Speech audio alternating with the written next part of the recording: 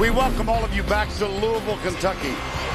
Next up, a Midwest region third round encounter between the 8th-seeded Cincinnati Bearcats and the top-seeded Kentucky Wildcats. Winner of this game goes to Cleveland. Tomorrow, West Virginia, Maryland will decide one of the other spots in Cleveland. Hi once again, everybody. Vern Lundquist along with Jim Spanarkel. Kentucky chasing history, of course. 5 to go to complete an undefeated season. They didn't look all that sharp early in their win against Hampton.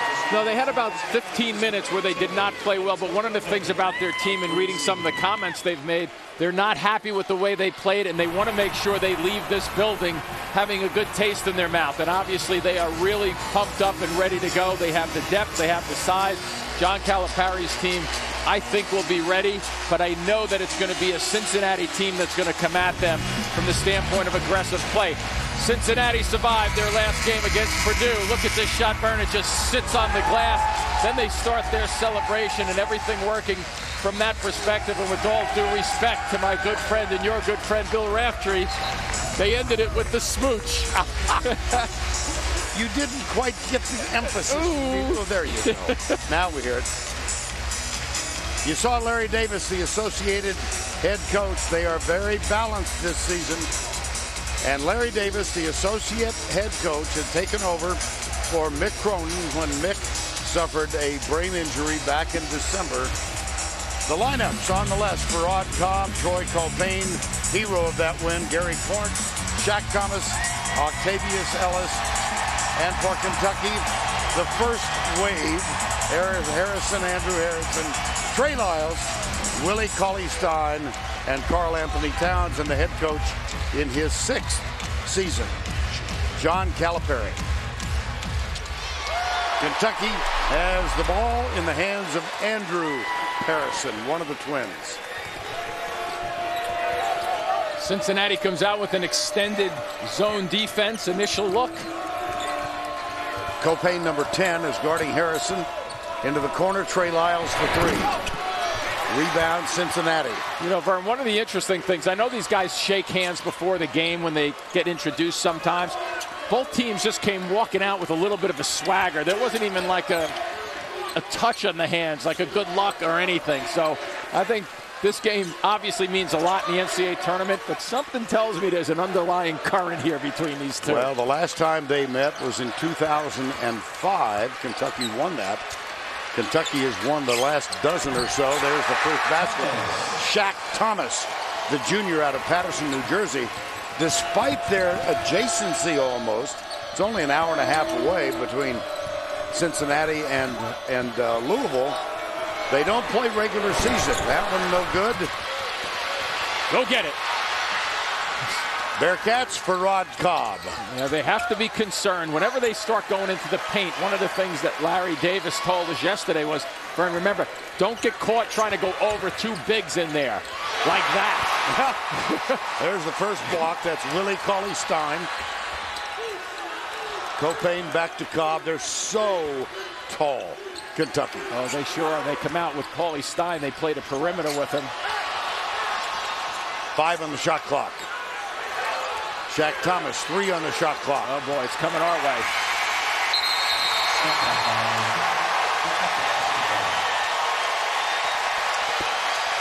One of the things, Larry Davis, as I mentioned, don't get caught in there, and now he loses the ball, so that's kind of a half a shot right there. But defensively, they close. Look at how long they are outside with Lyles coming out. Watch for them. Yeah, this is what they're going to start to do, just pop it into the paint. Got the roll. Against an undersized Hampton team the other night, Vern. Remember, they were tossing it in early the first 10 minutes, just trying to go right over that. So Cincinnati has to find a way to start pushing bodies out, play aggressive basketball. And I doubt they're not going to shy away, that's for sure. There's Gary Clark.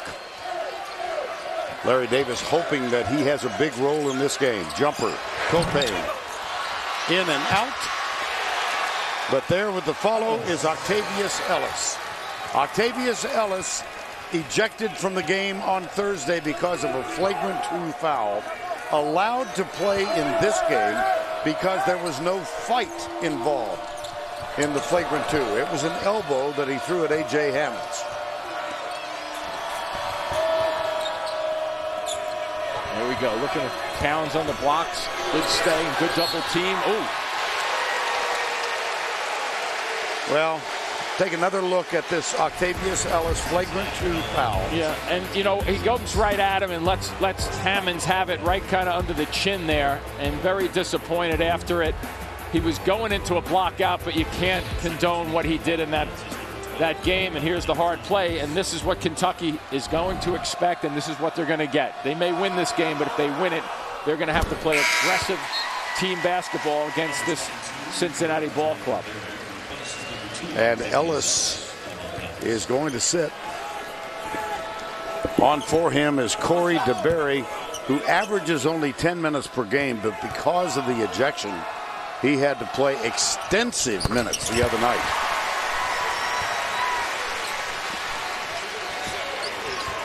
You know, DeBerry might have been one of the key factors, even though Copain hit that shot that sent it into OT. DeBerry played very well. Let's see if he can continue with his minutes. He's a real strong, solid player on the blocks. For Rod Cobb. Oh, boy. Oh, boy. Oh, boy. Those are the types they want to avoid. Here they come. Trey Lyles. Upstairs. Aaron Harrison. Up and under. Whoa. Oh, look at, did you see that? Yeah, I looked. That was a foul, not called. Harrison threw Clark, put his arms around him and threw him to the side. At the other end, knocked out of bounds, Kentucky ball. Vern, if you come into the lane as a Cincinnati player, you have to make better judgments. Even this redirect, pulling the ball away from them, they're just too long because they have Cauley Stein roaming around out front. Now watch Harris. Well, we're back to the live play. On the floor, Shaq Thomas picks it up. I think you're going to use that phrase a few times today, on the floor. There are going to be bodies on the floor. Here's Copain to Shaq Thomas. Jumper over Lyles. Nope. Nice effort by Clark, but he fouls the Harrison. This is Andrew Harrison. And that's a good effort by Clark, but he has to back off on that one too. Can understand why he's going for it. So here we go.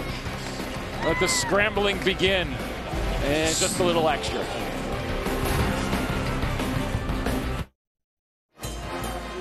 Head coach Mick Cronin out for the season since December 20th. He does watch every game. Here's Allie. I'm here with Mick Cronin inside Rick Pitino's private office. Now, you told me you were a superstitious guy. You usually only change up your locations for watching games after a losing streak, but you won on Thursday. You're changing it up today. Well, we had to check out of the hotel. So it was either drive back home and get there in time, but I wanted to be here with the kids, no matter what the result after the game. Fortunately, I know the coach at Louisville. He's got a pretty nice office. What was your involvement with the team today? Just same as normal. You know, be there for Larry, help the guys prepare. I could work ahead because they were focused on Purdue. So once they got that done, I've been watching a lot of Kentucky. I'm a high-paid advanced scout. Is this soundproof in case you get a little angry or want to yell out some cheers at the end of the game? Yeah, I'm just, if I get antsy, I'm going to snoop around in here, see what Coach Pitino's got in here. I'm sure he's got some good wine in the back. There's no doubt about that. But the more I talk to him, the more it's going to cost me. I'll buy into a horse eventually, I'm sure, because of all this conversation. Always has a sense of humor. Thanks, Coach. Thanks, Allie. Mick Cronin, we got to spend a little time with him the other day. He was an assistant to Rick Pitino here at Louisville for 2 years. I asked him what he learned from Rick Pitino. He said, I learned to go from light beer to red wine. Beautiful. Yeah. That works. And he and Larry Davis have been great friends for a long time. And Larry Davis has been with Mick. Here's the free throw by Marcus Lee. Larry Davis left a head coaching job at Furman to join Mick Cronin here. And Cronin will advise you quickly and emphatically that he believes Larry Davis deserves another head coaching job. And just to add to that too, Vern, with Mick, and it's great, we spoke to him but it's great to hear the reports from a medical perspective that he's doing well, and all the tests are coming back great. So more importantly than a basketball game, we're glad to see that he's doing well. And his team is tied with Kentucky at 4. Wow. Look at Copain get into Barry's face. Get the ball back out. Exactly, and this is kind of why you don't hand out whistles when fans walk into the building, because they're all nasty right now. They don't like the calls. This is getting more and more physical. And this is the way you have to beat Kentucky, I think. You put together a good effort, and now the fans get their way because it's going to go the other way. 5-second call on Cincinnati. Well, we've got a fresh 4 on the floor. Harrison is out there. Now, so Ulis, there's Devin Booker is out. We just talked about physical play. These officials may have heard us because Johnson there gets called for a little bit of a moving screen. Not much at all. You have to consider you put yourself down and plant. And Coach Cal looking good over there in that suit, but didn't like that call. He can afford it. He can afford it. That's not the only one he's got in his closet. How do you like the way it's been called so far, the officiating? I think the officials came in just like everybody who's following these two teams. They know it's going to be a physical game. Oh, man. That would be Dakari Johnson that time. So I think the officials are doing just fine at this point. Booker, it's not falling early now for Kentucky. Oh, great step in. Yes. Kelvin Johnson, who was a starter, Kentucky starts 1 of 7. They've established a defensive presence, but not offensively so far. Yeah, if they get a look at the basket from the outside or 15 feet, they have to, right there, they have to make a decision and go. Look at this. Tip by DeBerry, but he tipped it out of bounds. Whoa! Whoa! Who was that? I didn't catch who that is. It's a Harrison. It's Aaron Harrison, number 2. He's up, he's all right. But he flattened a few photographers. It's physical on the court, Vern, and guess what? Off the court also. He's okay. Yeah, everybody in photographer's row, thankfully, is okay. Yeah. Oh, it's lucky he didn't hit that camera case. Yeah, exactly. So you're seeing a 2-2-1 Cincinnati slow down press. It just takes a little time off it. Now they slip back. Let's see what they slip back. Okay, they're switching this time. They're back into their matchup zone. Here's Ulis, Booker, Willie Cauley-Stein, and Karl Anthony Towns are back on the floor. Came on during the dead ball. 1 for 8. So far, so good in their defense. It's packing it in. Next time down, I'll talk a little bit more about that matchup, too, because it's important how they play it. Nice. That sure was. The challenge by Ellis with a good stride and some aggressive play going to the basket, all set up by the guards. Now, what I mean by the matchup, Vern, when the guy's in your area right here, you play a man-to-man. If he vacates, you go the other way. Wow. So much for that. I wasn't going to say it, but I was thinking, oh, what a screen. Clark set a screen on Ulis for 3. Yep. Sanders, that's the one guys have to hit on the perimeter if they get the look. Jermaine Sanders, one of the seniors. Here's Ulis back to Harrison. Little bump. And yeah. So Cincinnati trying to set it up in this matchup, and they go right over the top. And Vern, you can pick your poison. Any kind of defense isn't going to really stop that play. But they come back and they answer. What do they get? They get a good look. Guy was only at about 27% on the year. Sanders knocks one back, but every outside shot is so important. Yes, it is. We've seen what happens when you try and go inside. Yeah, if Cincinnati can put together a 45-50% out, from 15 feet and beyond shooting day, they have a chance. Nobody home. Whoa! Very positive start for Cincinnati. 11:57 to go, first half. Bearcats with the lead.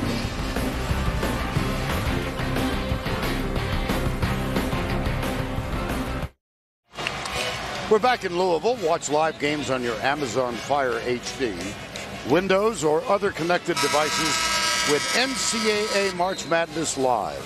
Watch now at ncaa.com/March Madness or download the app today. So, Vern, we're going to take a look at the Cincinnati defense against Purdue. So Cincinnati is in white from Thursday night, not to confuse. So watch the way they try to pack the middle of the floor with the white shirts. Now they'll go out to the perimeter, but they're not going to charge the perimeter. Did you notice the way they just put the hand up? Clark puts a hand up, and then they contest the shot, but they're not going to run out. So they don't want people driving by them, and they don't want them to establish Kentucky's offensive block game like we saw UCLA do in the first game here. Here's Copain, guarded by Ulis, number 3. To Berry, got it to fall. That's how you use your body. You neutralize that shot blocking. And at the other end, rejected, but then put back by Karl Anthony Towns. It's one of the things when we watched them practice the other day, the ability of Towns to run the floor for a big guy is exceptional, and knowing when to release and go. Copain. Booker out on Johnson. And he pushes him even farther out. Gives him some space to operate, though. Entry pass, take away. No foul there to Berry. Good job. Just get back. Cincinnati with 4 early turnovers now. Foul is going to be called on Sanders, I believe. Or from behind. Yeah, it's Sanders. Well, we talked, and it's very interesting that Cincinnati and Kentucky do not play all that often. There's the University of Cincinnati, 86 miles to Kentucky, only 77 to Louisville. Now, Louisville and Kentucky play every year. One of the most anticipated games in this state. Speaking of which, I'm thinking now about one of the matchups tomorrow. Kansas, Wichita State. Another one. Very good point. Kansas will not schedule Wichita State. Now they're going to play them.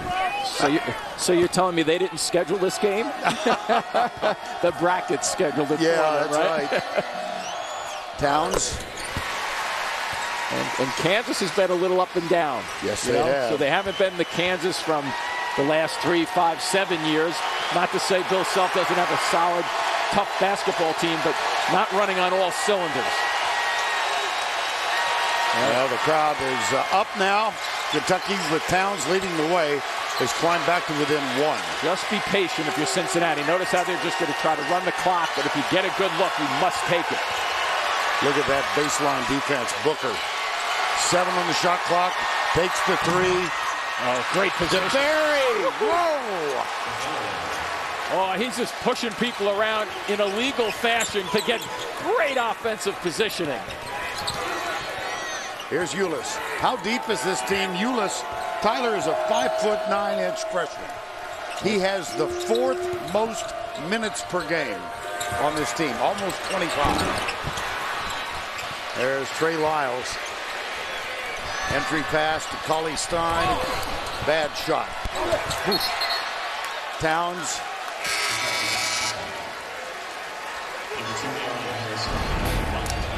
To work the glass. Look at the right side. He just uses the arm to clear.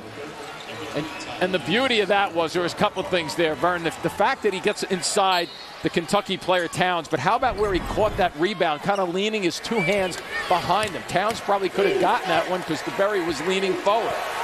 Harrison twins are back on the floor. This is Aaron Harrison for 3. Oh. But look at Cauley Stein go over the back of Johnson for the rebound. 3 for 16 for Kentucky so far, Vern. How about that? Don't foul in those spots right there. Let's see if they're ready to make some. Wide open 3. There you go. Shooters shoot, don't they? We're tied. So to Cincinnati early on, let Kentucky's defense rattle them. And the other combination is, do they let these fans get in their heads at all?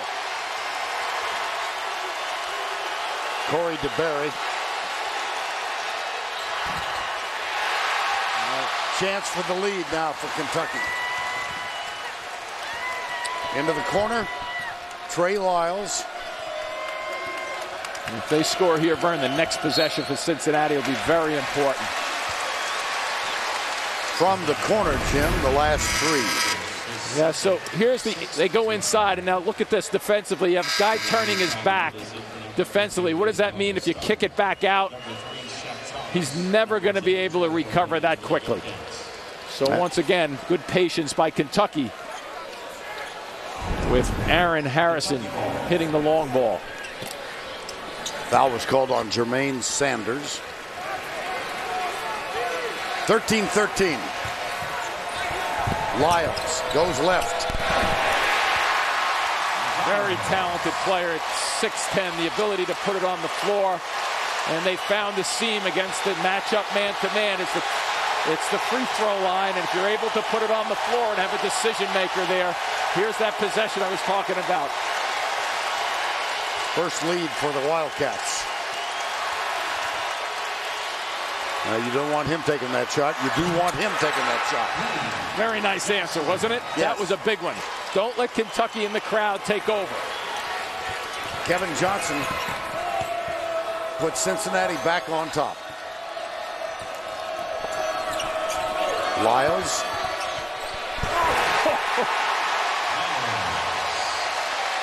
I'm thinking he's going to lay that ball in. Yeah. And he's got a little extra extension on the left arm. Steal. Ulis, 2-on-2. Foul.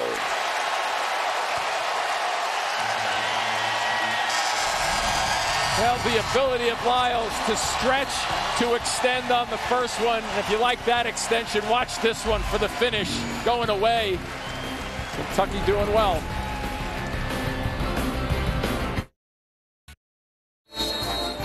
Game summary, Kentucky with a slow start offensively. They've hit their last three in a row. Look at the bench points. I don't think that's going to last. I don't think so either. And, that's one of the things, you don't have that much depth at Cincinnati compared to Kentucky. But when you think about it, the fouls are mounting up for Cincinnati. But that's how they're going to play it. They're going to play it rugged, aggressive, and see where the chips may fall doing it their way. Well, Cincinnati's got to be pleased at their position here with only 7:34 to go.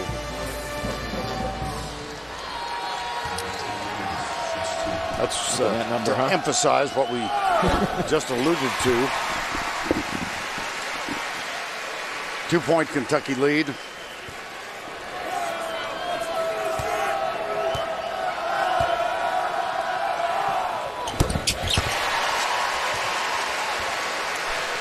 Three-point lead. 7:34 to go. We'll switch up here defensively. Can they get it in time? Just barely. Yeah.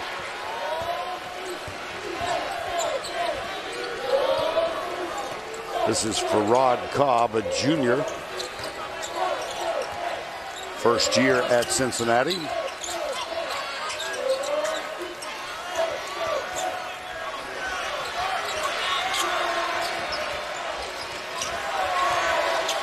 They're taking their time, but it's also because Kentucky's making them take their time. With 4 on the shot clock. Rebound, DeBerry. Wow. Yes! I know how to go over those trees. That's it. Throw it off the ceiling and bounce it off the ceiling and get it to go in. Great offensive rebound, though, by DeBerry again. Yes, and all because he's pounding the thinner guys. Some of they're tall, but not as strong as him. Look at him go to the floor. He did knock it out of bounds. He checks in at a hefty 6'9", 275. And watch him here. Good at the hands. He stops the ball, Vern. He couldn't catch it off the rebound. So what does he do? He gets it and stops it with his fingertips. And then he goes up and away with it. And now watch him. He almost pulled that off, too, with the tip before he hit the out-of-bounds line. Sure did. Well, we've got the Harrison twins, Ulis, Trey Lyles, and Karl Anthony Towns on the floor right now for Kentucky. 1-point game. Harrison jump shot. DeBerry with another rebound. Yeah, and this pace that Cincinnati's playing at both ends of the floor with their zone. A little push down low. They're going to get Towns. But the pace, both sides, Vern, they're slowing it down. They're limiting the possessions. And the first goal that Cincinnati has in this game is to make sure at halftime it's still a game, right? So you don't want to say, they don't want to see John Calipari and company go up 10, 12, 15 points, and you're fighting out of a hole. They'll take the time off the clock. Where is everybody? Whoa. Hello. Copain with that drive around the corner, and every single person, the bigs in particular, weren't at home. This is a Kentucky team that leads the country in defensive. Oh, a block and a foul called. They're yielding 35.5%, the Wildcats. And they fell asleep on that last inbound. They sure did, and let's see where they all go. So here's one here going this way, one out here, and who's home? No one. Terrific recognition. If you can get an easy layup against this team, take it all afternoon, but there are not many that they're going to get like that. Trey Lyles, the freshman out of Indianapolis, hoping to go home for the Final Four. Now Booker is on, and Aaron Harrison heads to the bench. And this is where Kentucky excels, right, with the depth that we've spoken about. Not only the impressive thing for those who have not seen them in person, television really does not do it justice with how big these guys are when you see their whole team in practice. Their guards are big. The Harrison twins are about 6'5" apiece. Right. I'll go you 1 inch better. They're listed at 6'6". 6'6", yeah. okay. Well, and these bigs underneath, look at him block out. Wow. Lyles put a body on him. Here's Booker. He's going to give it back to Ulis. Crossover. Didn't use the screen for the shot. So but look at how much time Kentucky's taken on possessions, and that plays into Cincinnati's favor as far as a slowdown. There you go. Defense just clamping down. Everybody's helping out on the blocks. Once again, kick it out, approach the perimeter if there's a shot. How about this jumper? Wow.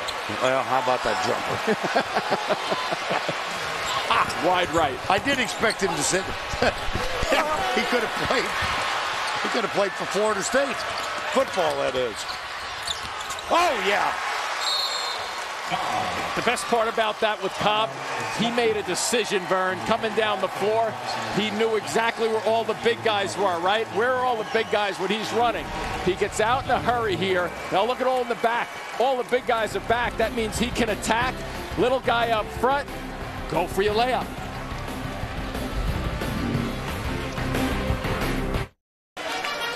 .446 to go first half. Cincinnati by 1. Monday on CBS, revenge is the motive on an all-new episode of NCIS Los Angeles. LL Cool J and Chris O'Donnell star Monday at 10, 9 Central, only CBS. Well, tight game here, first half, of course. It's not that Kentucky hasn't had close calls. They won here despite being behind. Look at the back-to-back overtime games at Florida, at LSU, and Georgia gave them fits in SEC play. Yeah, Vernon, the longer that Cincinnati can keep this kind of slow down and not letting the team go up and down, where they score 75 points, and what they want to avoid are these dunks. They want to avoid the easy buckets. If they can just manage to get this into the second half, the 10-minute mark and under, you never know.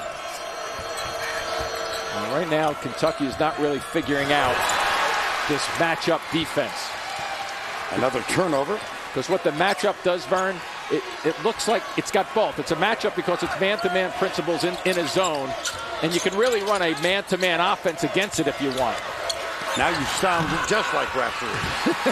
Thank you. Man-to-man principles.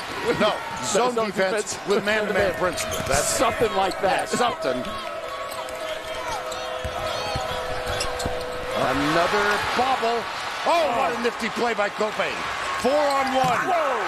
Shaq Thomas. on the feed from Troy Copain. We've seen Copain with some nifty dribbling this afternoon, but more importantly for Cincinnati against Purdue for that game tire.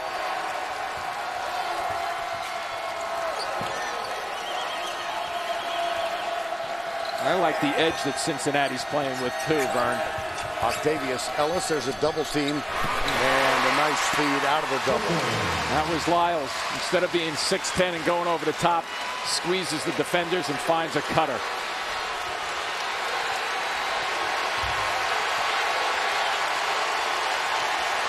The noise is coming from the people wearing blue.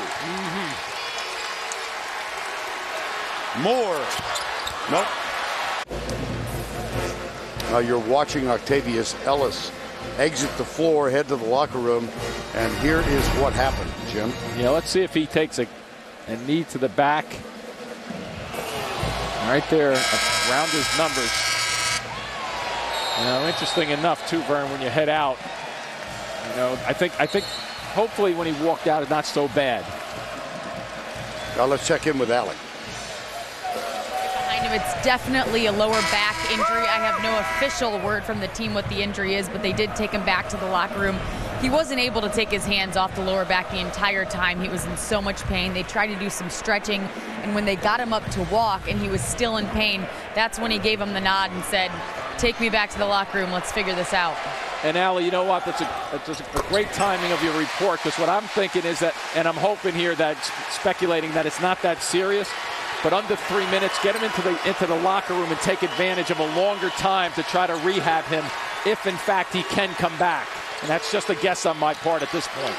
Sanders closely guarded by Aaron Harrison. Here's Shaq Thomas. He can go upstairs. And a fadeaway instead. Not strong enough. Here comes Kentucky. Yeah, Cauley Stein will make you fade a little. Here's Booker. Nice rebound. They are. The guards are helping out too, aren't they, Vern? You bet. Copain.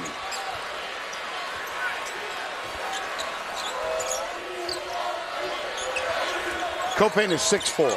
He's got a 7-footer on him. And the 7-footer changed the shot. Well, that's one of the things about it. Cauley Stein could go out and guard the perimeter, and then he can retreat just as fast. There's not a guy in the country who can do that as well as he does. Back outside. And to Booker. Only 8 of 26 shooting for Kentucky in this first half, which has 90 seconds remaining. Back to Ulis. Jumper over Thomas. He's impressive, this young man. Lima, Ohio. Freshman. All SEC, all freshman team this year. Don't hurry right now if you're Cincinnati. Get it back out. Oh, dear.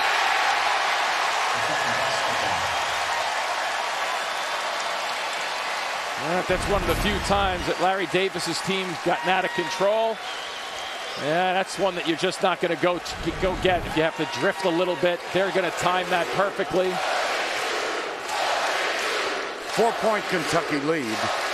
7 unanswered now for the Wildcats.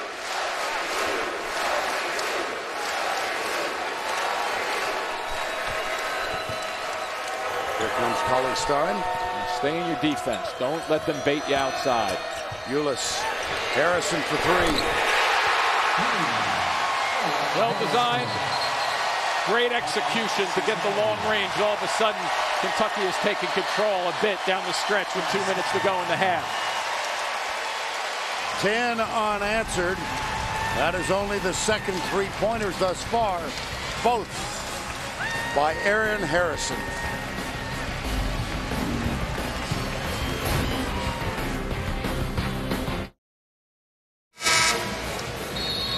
UCLA advanced earlier, first time in school history that they've advanced as a double-digit seed. The reason for that is they very seldom are a double-digit seed. ACC teams have had a good tournament thus far. Pac-12 as well. And the first team into the Sweet 16, the Bruins of UCLA. How important is this possession, Vern? Oh, boy. So it's Copain. There's the screen set by Gary Clark. Booker picks up Copain. About a 3-second difference. Shot clock, game clock. Kentucky has a couple of fouls to give, more than a couple, but they're going to give up the whole shot clock, though, if they do that. Yeah, there's one.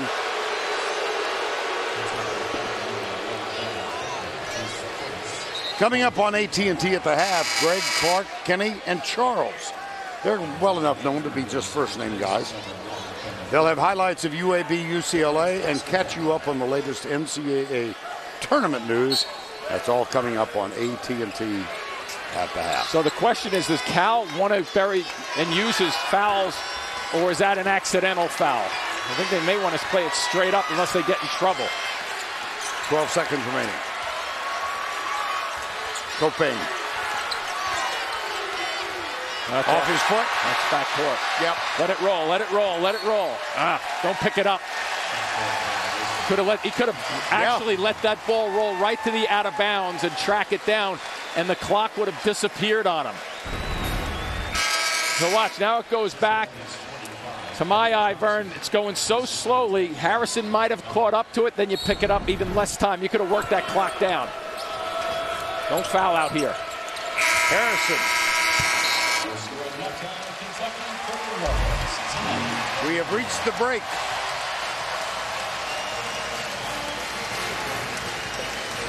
Let's go to Allie, who is with John Calipari. Coach, offensively, you start 3 for 16. Why the slow start?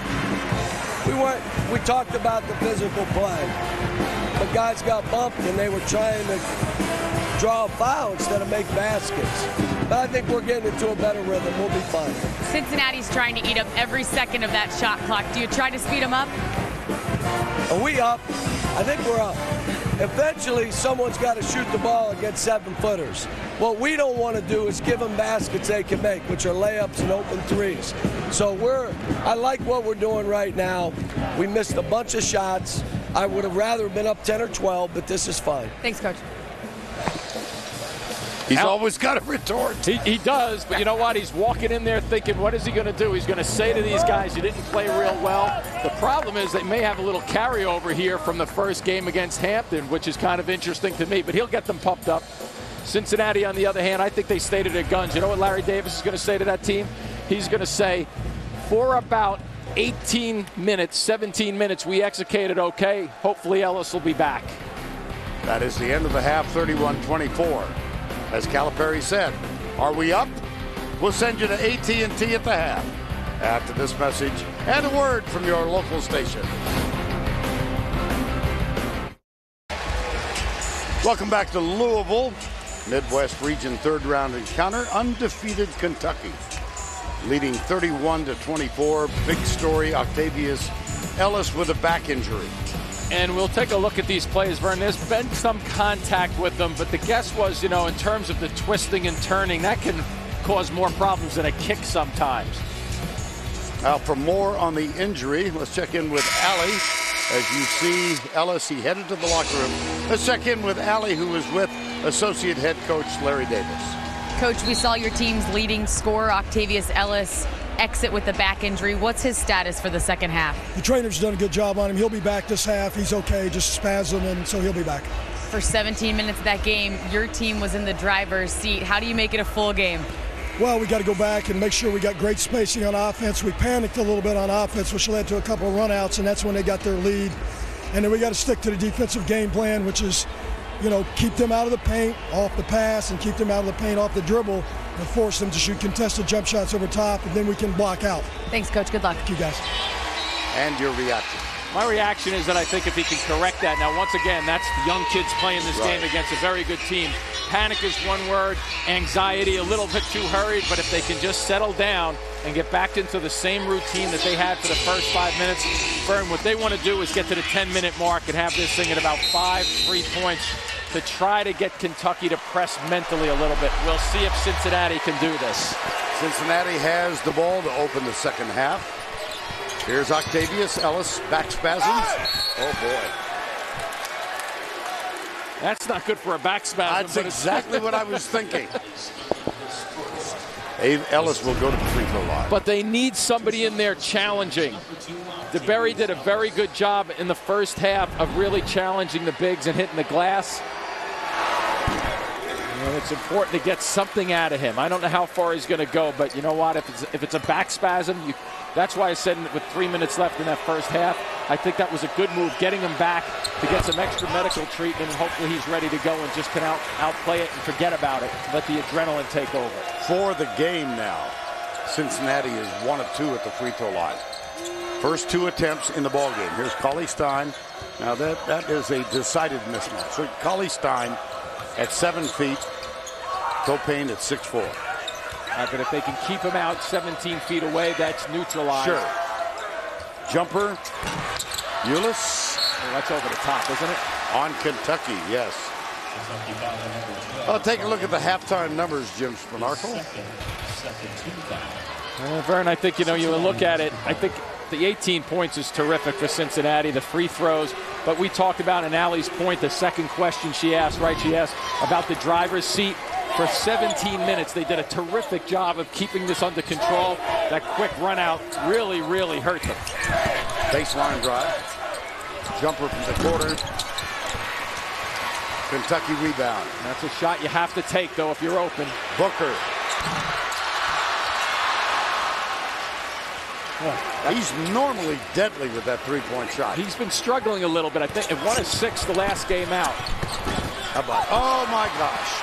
Shaq Thomas, then he got a foot in the posterior.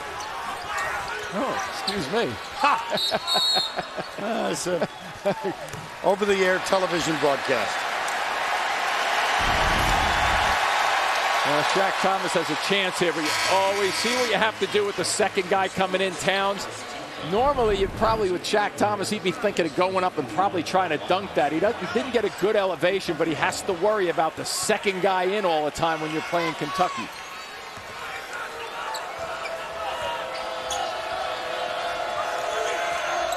This is Ulis, Cauley Stein, Aaron Harrison, Booker, and Karl Anthony Towns, the 5 on the floor for the undefeated Kentucky Wildcats. Stay low. Copain, that away. Now he'll try and get by Booker. That remarkably reminiscent of the game-winning shot, the game-tying shot the other night. This one just didn't stay on the ring long enough. Exactly. Against Purdue, good reference there, Byrne. Right on the money with it. And what does he do? Where are all the big guys again? They're behind him. Well, look at the way it laid up there. But you're right. The other one laid up on the rim for about, what, 5 minutes or so, it appeared? I think so, yes. Beautifully done, though. Troy Copain at the line. And how about the way he rebounded that ball about 4 feet off the floor to beat the taller guy down to the floor to scoop it up like the shortstop would on a short hop. Bearcats get the first 3 points of this half. I'm thinking 10-minute mark. 10-minute mark would be in my mind if I'm Cincinnati, to just be possession by possession. Keep it close if you can. Harrison with the drive and the layup. One of the few times that Cincinnati has given up an easy bucket with guard play driving to the basket. Now Booker on Copain. This is Clark backing in. A little short. Clark picked up those 2 fouls in the first half, so he never really got into rhythm. Screen set by Lyles. Booker still won't fall. Yeah, can't find it. Here we go again. Put back, no! Clark missed a 2-footer. A pair of possible easy layup attempts for Cincinnati, and you don't get more than one extra shot. And Lyles was trying to establish a low post position. Ellis and Lyles just then burning the traffic after the play. I don't think he did a thing wrong in that case. He tried to slap the hand away. That's the 3rd on Clark. Ellis is smiling. Yeah, see, the only thing there with Ellis and Lyles just then, that play comes after the whistle. And you know what? To your point, it's aggressive. Yes. Nothing dirty. Play on. It's after the whistle anyway. Basket does not count. Well, Ellis, we mentioned this when he was thrown out of the game the other day. And somebody just got teed up in there, and it was. It may be a Kentucky player just with the way Cincinnati's watching reaction. Ellis's reaction. It is really starting to pick up if you like intensity on the floor. And here, here we go. That's a little brush, a little push off. I think they're going to get Aaron Harrison. I think so too. Well, let's wait to get the call. It is Aaron Harrison. So he gets an earful of John Calipari. Now, the first thing that goes through my mind right now, Vern, if you're on the floor playing in this game with what we've just seen for 20 seconds there, I'm driving the ball almost every time to the basket looking for the officials to really continue. And they haven't lost control over this, but it's getting chippy, right? I mean, I know, sometimes you have to let things go, but I think they recognize the intensity of what's going on and how it's brewing right now. We have not seen a technical foul called yet. It looked from Ellis's reaction as though there was going to be one. What we saw was a nudge by Harrison. This will be interesting because to my eye, I thought I saw one of the officials. And let's see what they're doing. They're down. No, what's going? Antonio Petty is talking to Calipari from 20 feet away, and Lyles is going to the line for his 2 free throws. And the initial foul gives it a 2-shot. We're going to be told here in just a second.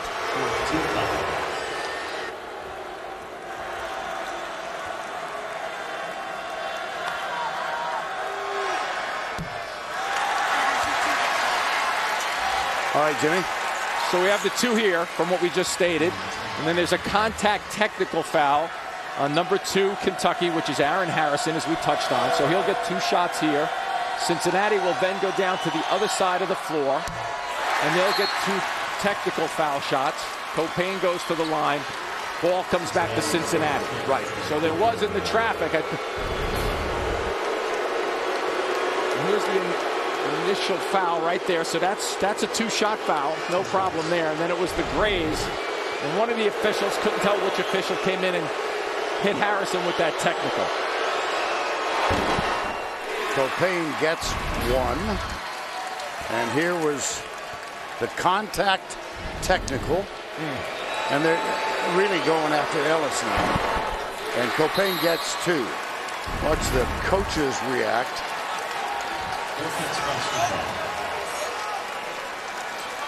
Wow, this is gonna. It's starting to boil over. Yeah, yeah, we can drop some eggs in this pot. Take about 3 minutes. That's it. How do you like them? Yeah, go to the basket with Clark. No, he missed again. Quick outlet. Here comes Booker. 2 on 3. Booker takes it all the way.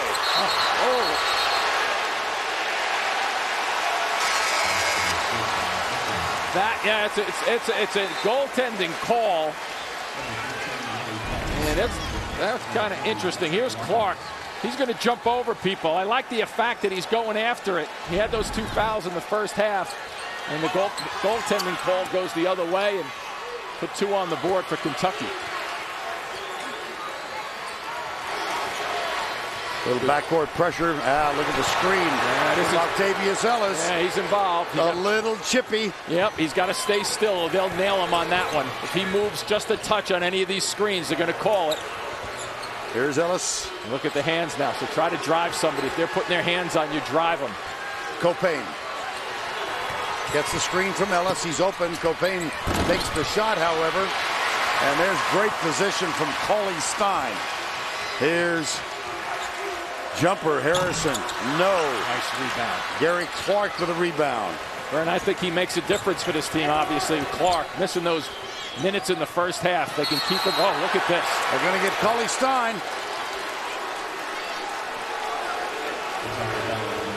I just want to complete the narrative on Octavius Ellis, which we will do after this timeout. So let's look down here in the lower right.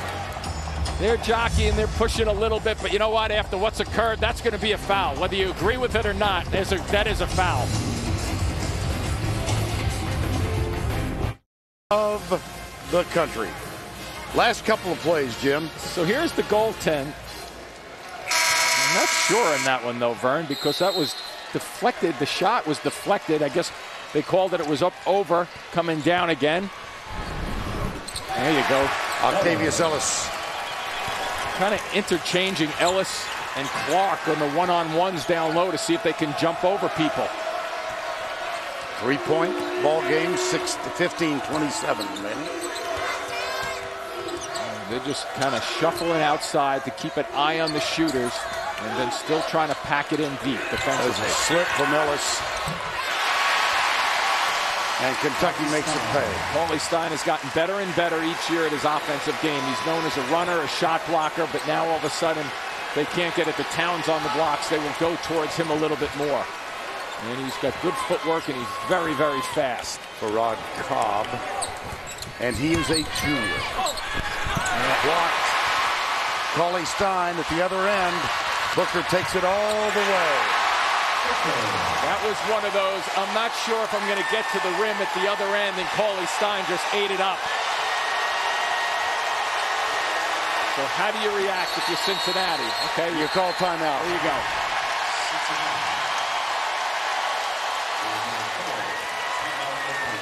So Paulie Stein playing very well right now. He sees nobody in the middle of the floor. They start to close up top. He just drop steps. Here comes the second guy in. If Harrison doesn't make a play right there, it's an easier layup chance, and Booker finishing it off. Put Kentucky up 7. .com. 7-point margin.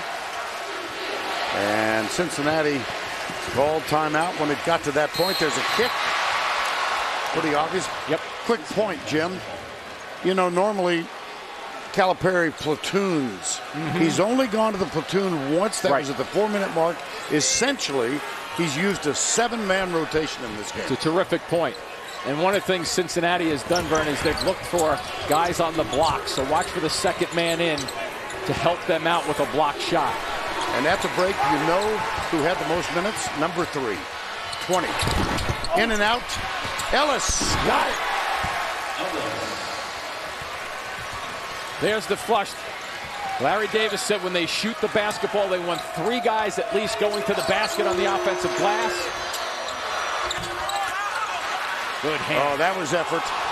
That was good hands, too. Effort, Vern, you're right on it. And the hands, and also not walking with the basketball. So 3 things came into play right there. Gary Clark with the rebound. Oh, they're setting screens. Ellis is setting screens on all the guards. And the Kentucky fans hollering. Here's a steal on the line.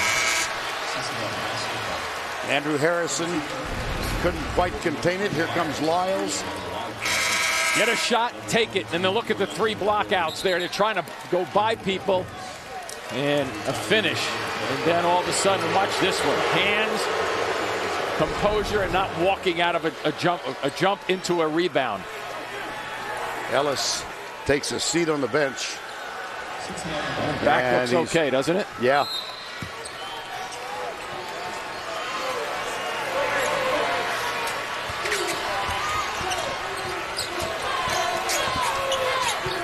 See if they can get to bury the ball down low. He's going to try to use his body. 3 on the shot clock. Yep. 2. Copain. Shot clock violation. Oh, I think, you know what? The bench is not going to matter, but the bench is in the...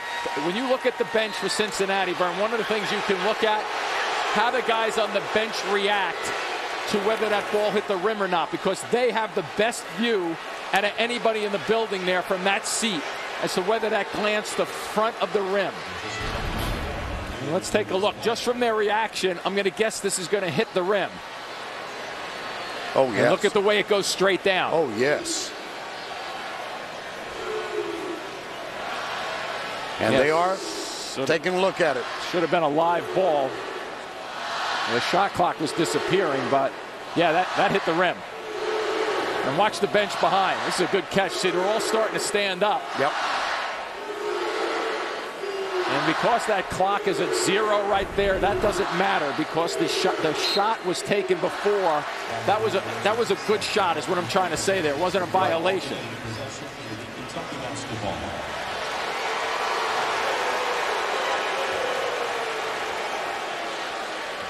Just probably looking at why they gave the ball to Kentucky here as the shot clock winds down. I think they're going to answer it by saying that the Cincinnati player is touching it and it was out of bounds probably.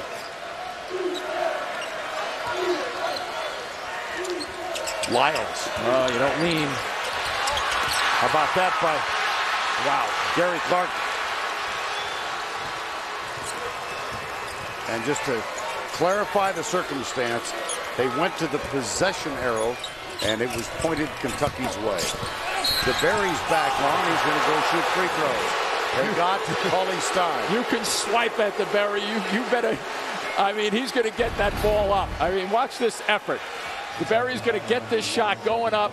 You can take a swat at it from the offside in Booker, but you better make sure you're grabbing that big guy's arms because he is powerful. That's the third foul on Booker. And DeBerry at the line over the course of the season, 65%. And they're not seeing every single game, right, of Kentucky, but how infrequently probably did they get in foul trouble because of their depth, right? Exactly. So they rotate a lot of guys, and that's the luxury of having depth and not knowing for sure how many times they've had that, but I would think it's not been a big problem for them. DeBerry, Corey DeBerry shoots one more. 0 for 2. Wow, look at Clark. Clark for Cincinnati. Get up. And Clark is just putting out a terrific effort now. He's got 6 rebounds, but limited minutes because of 2 fouls in the first half. Copain. Johnson. 3 guys around the ball, and Clark has it. Wow, this is impressive. DeBerry. No foul called. And Lyles quick on the run out. Here's Ulis. Harrison to Harrison. That might have been a little shuffle step, too, out front by Aaron Harrison. Andrews got it now. You're limiting the possessions at both ends if you're Cincinnati. Nice step in. Back outside to Ulis. Long 3. Good 3.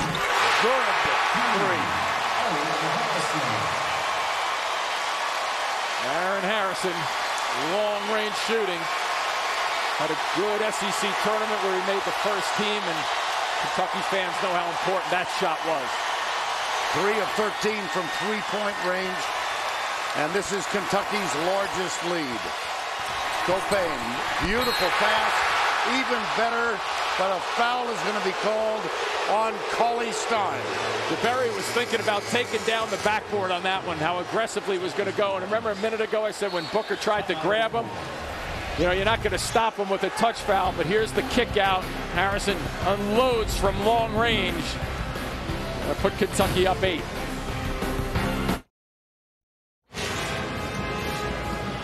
.42-34 field goal percentage, both under 40. Cincinnati 4 of 7 free throws. How about the physical play thus far, Jim? Kentucky knew it was coming their way. There's a little one, the one that happened after the whistle had blown, and that led to the Harrison technical. And then down deep, Ellis trying to get position right after that play.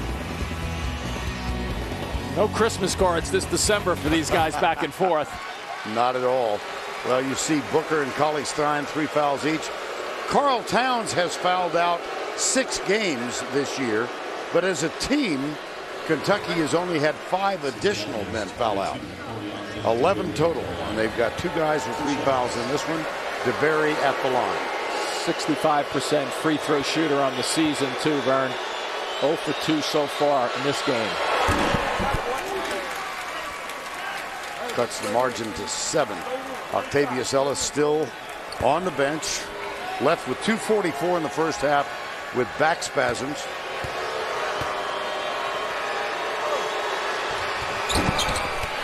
That was not pretty. No. Here comes Aaron Harrison. Andrew Harrison back to Ulis.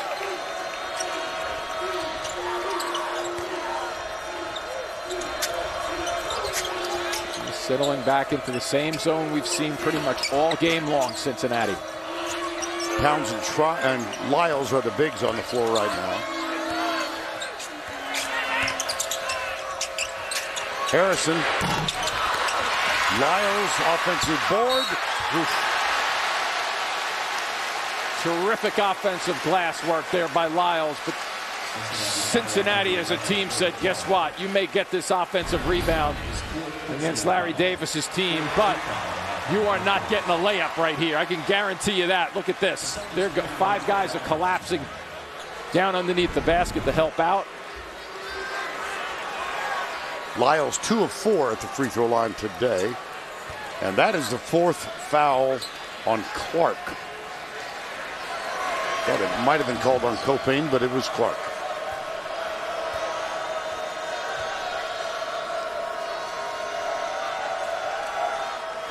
You know that point you made before about raising your hand for the foul? Yeah. Would have been smart for Copane to raise his hand. See if the officials would have gone that way. Because that's a big loss for them right now. It sure is.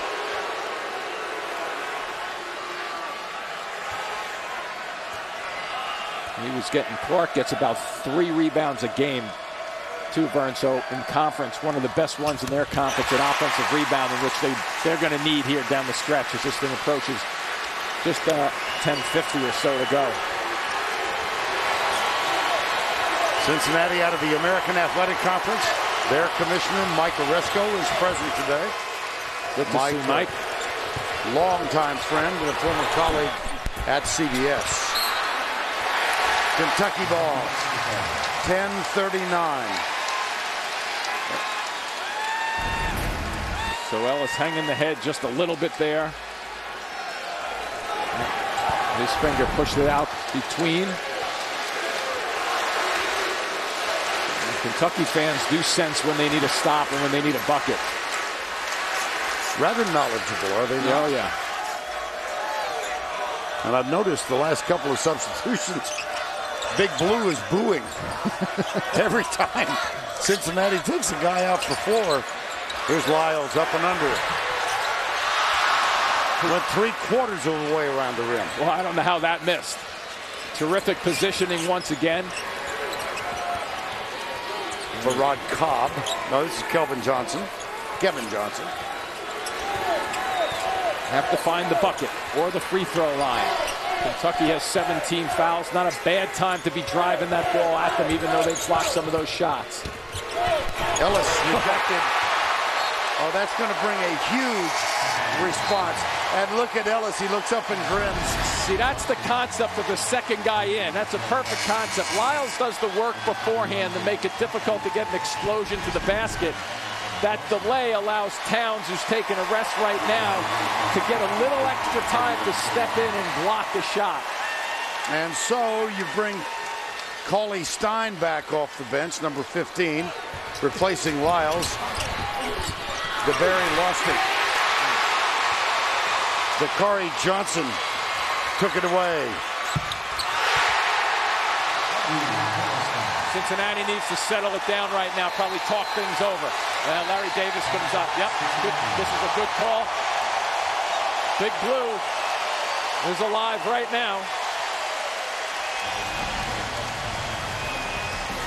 So there's a little bit of a seam. Good decision. He almost pitched that up ahead, too. Ball goes to the offensive rebounders because timing-wise, defenders are expecting it to hit the rim.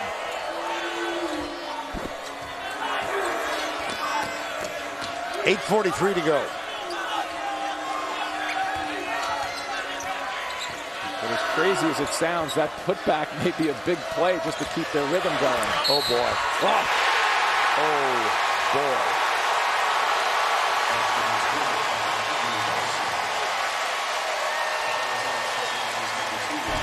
They're starting to make it happen. And Cauley Stein just enough to get in the way to allow the drive to the basket. Boy, that's a beauty. Andrew Harrison tilting the body, extending the balls to make sure it was not going to get tipped, deflected, or blocked. And it was called on Ellis. Sometimes it's destiny. Are they undefeated? I think so. Are we up? To quote John Calipari, to alley the force at that break. There, that'll quiet them down. That's for 2. They are indeed chasing history. This would be their 36th win in the 35th. Leaving them 4 shy. I think, is that Clark? No. It's on Octavius Ellis. Here comes Copain, little dribble. That's big guy Johnson. Now Johnson doesn't react to the perimeter as nearly as well as Cauley Stein. So that was a good read by Copain to understand the personnel adjustment that was made defensively.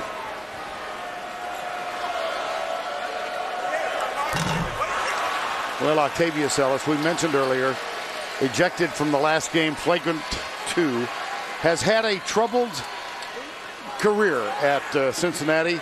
Kicked out as a freshman. He was one of 4 members of the team involved in a terrible fracas against Xavier. Also got into a bar fight.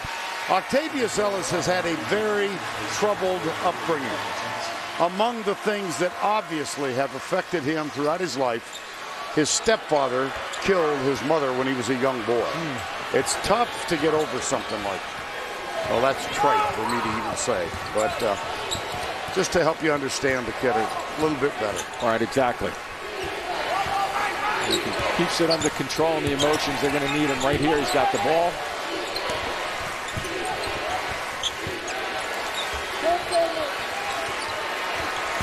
Copain. Love this kid's style of play. It's on the line. 7 minutes and 30 seconds away. And it seems that the Wildcats have grabbed control. We'll return to Louisville and the final 7.5 after this.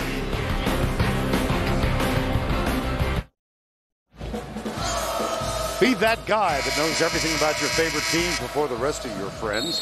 Download the Team Stream app from the Bleacher Report to get all your team's news first. You know, you come to these tournaments and you make new friends. You do. And you never know how old the young friend is going to be. This is 13-year-old Sam Shamoon from UAB. Birmingham, there you go. There you go. Now, the other day he wore a yellow wig all game long. And he came up to us in the hotel last night, he and his family. And he didn't have the wig on. No. And I didn't recognize him. But he's a good one. There's Ellis, double foul. Yep. They got Towns and Ellis.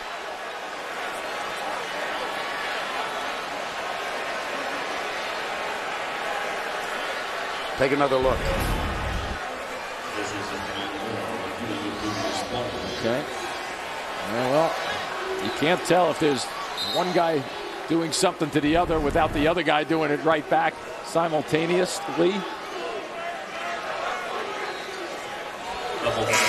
So that's going to bring the big man for Cincinnati back. Cordiante, DeBerry. Ellis will sit. Double fouls, team fouls also. Now, if you're Cincinnati in the last timeout, Vern, I got to believe they just said, we got to go after it.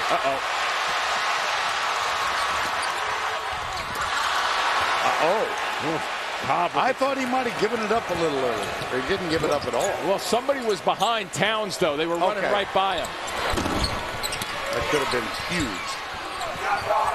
Cobb penetrates. You don't think those big guys influence that play, do you? You see, that's where Cobb was. Cobb was right there on Towns. That's a terrific defensive effort by Cincinnati. And at the other end, turnover. See, now you have to get out of your personality a little bit if you're Cincinnati. You have to start to think about how do we extend defensively. And right now they look as if they're in a man-to-man. Will they fall back into the same zone? Yep, it's going to be a matchup for another minute or two. They may have to come out of it, though. Harrison and Ulis. Booker, entry pass. Cauley Stein back outside. He's going to reload him. Not going to get it to him, though.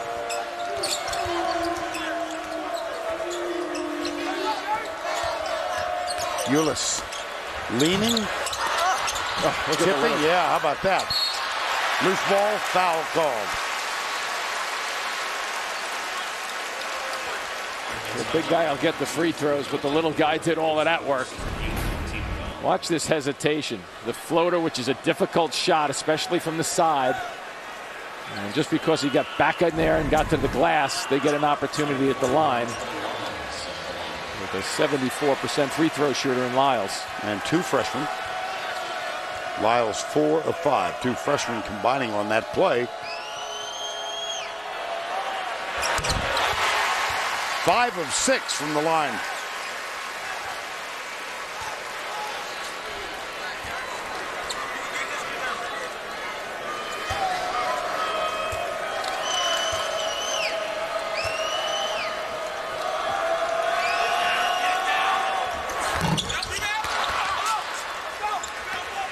One of 2 this trip. 6.5 remaining. Winner goes to Cleveland next weekend. That one's tipped, but into the hands of Clark. He likes to jump over people. Oh, that's blocked again. Lyles that time.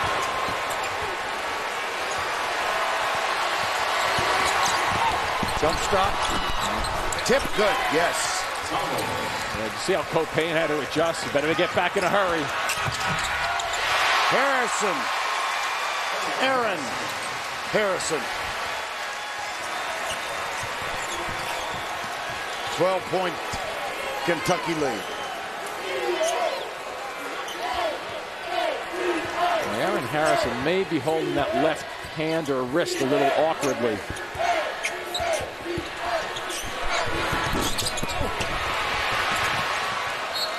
That's off Cauley Stein. So Towns is coming back in. Andrew Harrison as well. It's going to Aaron Harrison. He does seem to be favoring. And they make a bucket, and then they're off to the races. And Harrison coming down, and I think he jams that maybe a little bit on that fall, which was a little bit awkward. Copain. Here's a jumper. He goes up the floor. Yeah. And Thomas. Shaq Thomas, number 3. 5:20 to go. Whoa! Double block. Woo. Take your pick on that one. How about that? Oh my God! Hell ball. These guys make redwood trees look like elm trees. They do. You think you have an opportunity, and there's the double jam right there, and you get another shot at it. And Towns is waiting for you and just going straight up with his hands. Cincinnati has to go aggressively, Vern, though. So what if your shot's blocked? You got to keep going after this. Time's running out. Copain. Oh, boy. Another block. That's 7.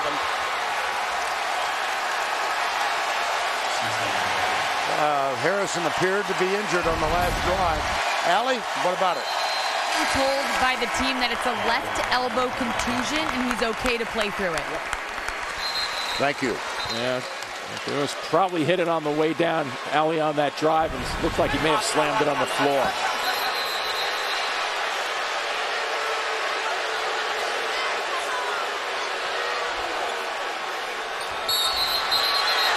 Now what? They got it.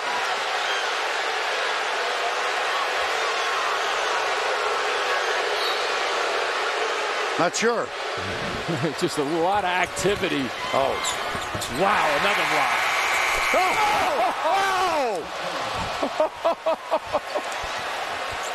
Oh, my goodness.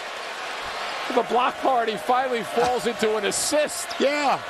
Looks like a volleyball return. Oh, my goodness. It keeps the Bearcats breathing a little, though. 4:35 remaining. Ulis for three. Vern, I'll tell you one thing. They talk about this team as all one and dones, and John Calipari, I think, quite candidly, gets a bad rap on that.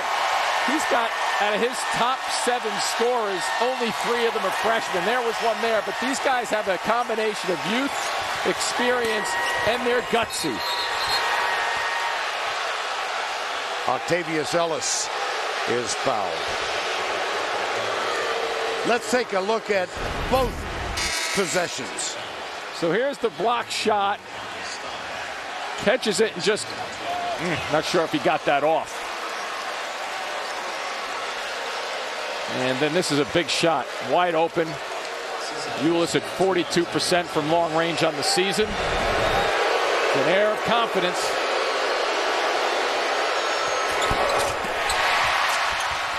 Clark backs it out after the rebound. Offense. 2 out of 3 officials had the same call. Yep.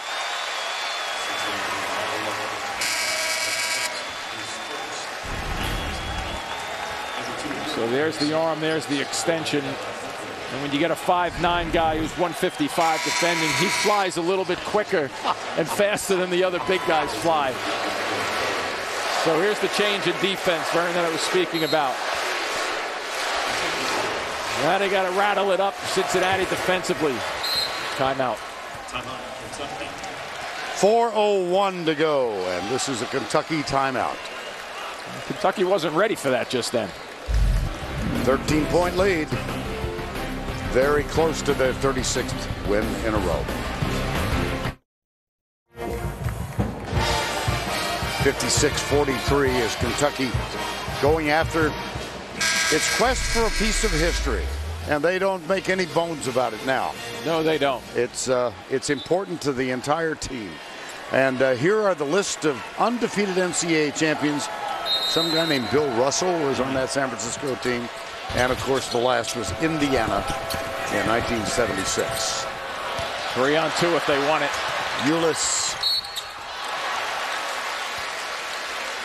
That was the way to break a defensive full-court trap just then. Ulis fouled. Time called. We're going to step aside. How many blocks by Kentucky, do you ask? Well, they had the one series where they had 4 in one possession, and this team is just long. The guards help out. They know how to funnel people to the bigs, and the bigs are very patient, staying away from most of the time foul problems, and there's a reason why this team is as good as they are. Number 3 in the NCAA, too. On top of that, look at their 7 leading, but they hold teams down, Vern, to 55 points on average, approximately. Number 3 in the NCAA, and you look at the scoreboard, look what they've done to Cincinnati. Only 43 points. 2 of 2 free throws coming now. He is, I beg your pardon, Ulis is now 3 of 3. He was 2 of 2. And the other thing, too, Vern, just the 5 turnovers for Kentucky today against that defense. Now, that defense is a little passive, the matchup, but still. Now coming down the stretch, they're going to be rattled a little bit, or tried to be rattled by the Cincinnati pressure. We'll see how they handle the ball coming down in the last 4 minutes of this game.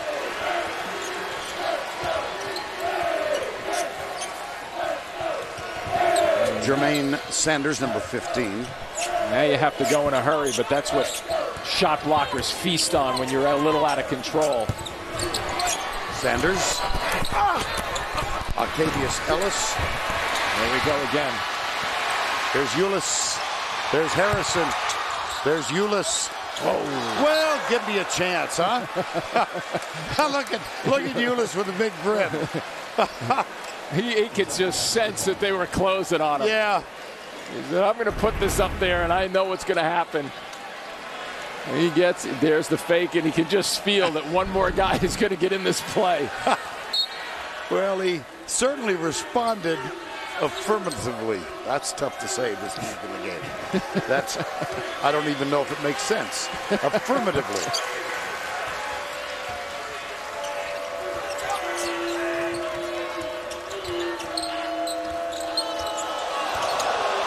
Crossover? No. Octavius Ellis. Took an extra step. Ellis is going to say he was pushed into that step.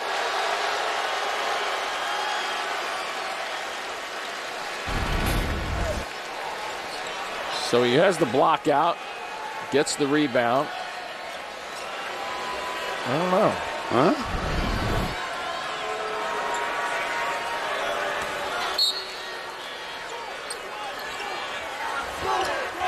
Cauley-Stein.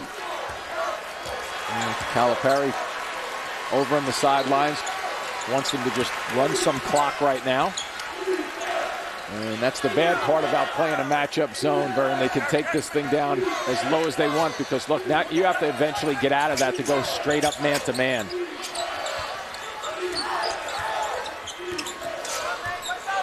They've worked the clock down to 10. And they get Lyles off the glass for 2 more. And it's a 17-point Kentucky lead. So if the rest of the field is thinking that this team can't react to a matchup zone, or they rattle easily because a team competed with them for the first half, think again. Most of the folks in blue, most of them, are standing.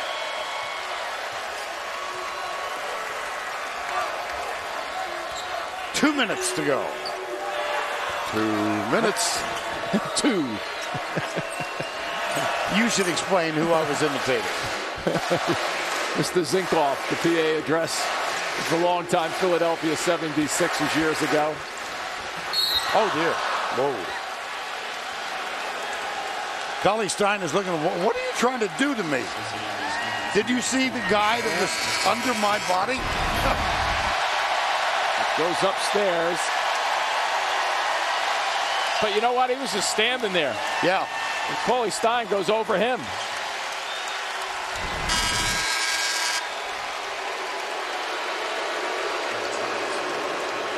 Octavius Ellis is out. Hey, guys, you. And there. You see those 2 red shirts behind there? Yeah. See if you can go find a couple of more red shirts in this building, because I've been struggling to look for it all afternoon. They're actually back right. They're to the right. Yeah. But other than that section, there is not many of them. Some back to the left. Not many. Not many. I'm just thinking Kentucky fans know people.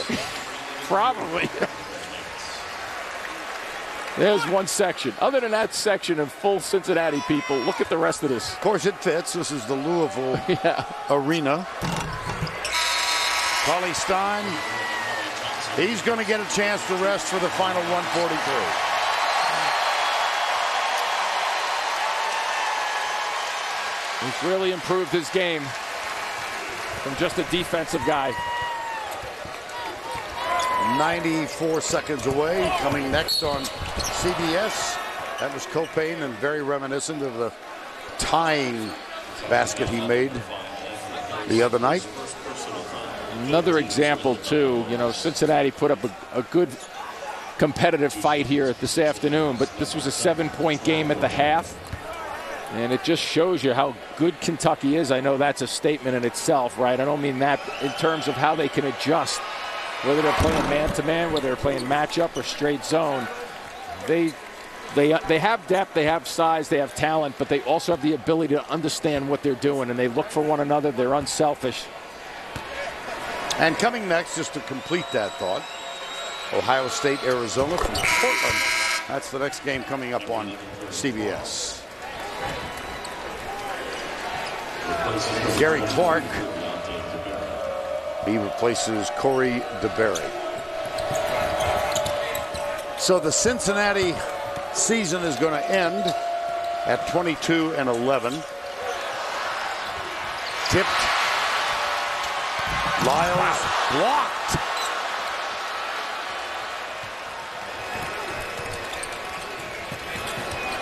That's for 3. And a foul. Kentucky's going to win this. It's just a matter of how much. And they are the second team into the Sweet 16. They're headed for Cleveland as the top seed in the tournament, and they await the winner of the West Virginia-Maryland game. That's tomorrow night on TNT.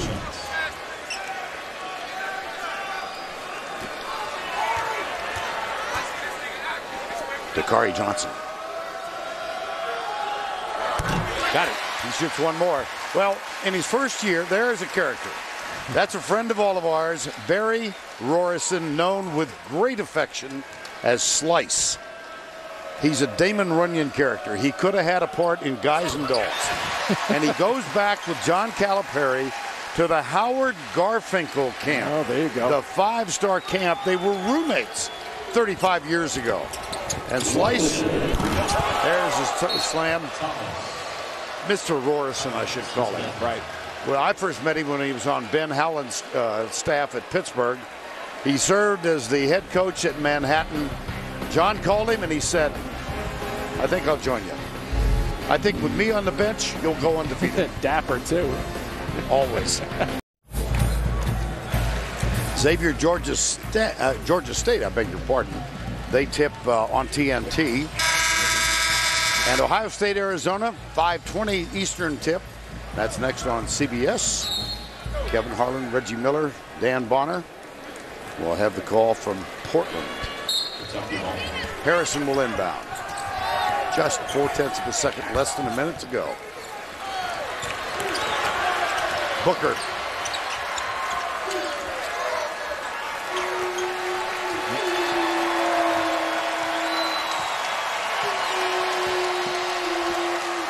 It wasn't their best showing today in terms of Kentucky, but have to give them credit for the way this game was played aggressively by Cincinnati. The matchup, they reacted.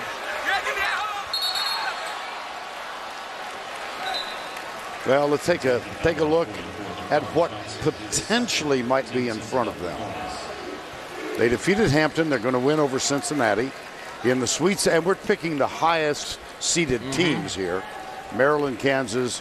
A lot of folks, if Wisconsin and Kentucky meet in the Final Four, like the Badgers. Not a lot of folks. That's a mistake. There's some, though. Some, yeah. Well, I think with those teams, and once again, we are assuming that they are the teams, but whoever the teams are in the front of Kentucky going forward are going to look at this tape, and they're going to review it, and they're going to look for signs of where does Cincinnati have the most consistent success against them in the first half. And they packed it in a little bit, but then again, second half, the guards really started shooting the ball much better for Kentucky. Margin is 15 right now.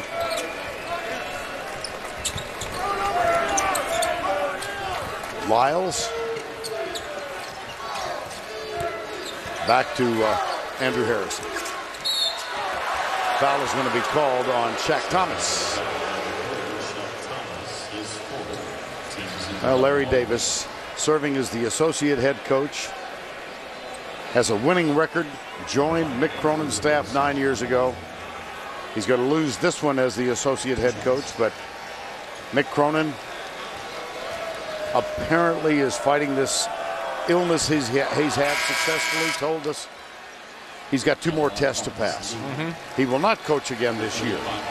And now John Calipari is going to put his starters on the bench. Most of them.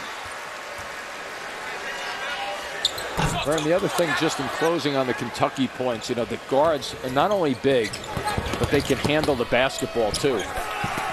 So it's a good combination. The Harrison brothers are just under 80%, so these guys shoot free throws.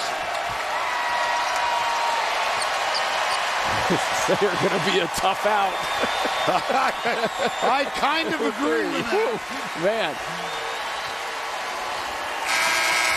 The Kentucky Wildcats are 36-0, 4 games away from history.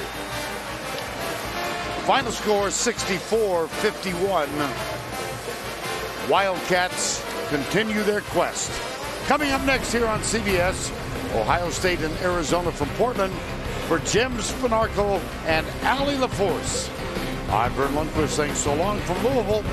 We'll send you to our New York studio after these messages.